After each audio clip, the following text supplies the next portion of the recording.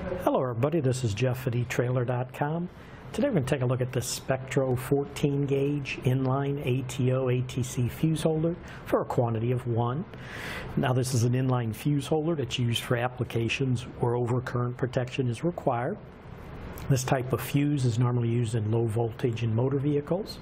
Now the wire gauge on this holder is 14 gauge size wire, so it is designed to accept either a 10 amp or 15 amp ATO or ATC style fuse. Now to install this holder, what you want to do, you can see it's a single loop design. You just cut it where you need to, and then you connect the two ends after you cut it to the wiring in line, and then you'll install your fuse for protection.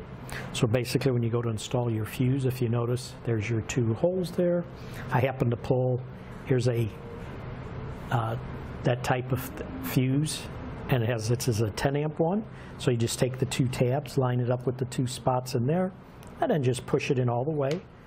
Make sure it goes down all the way to give you the protection.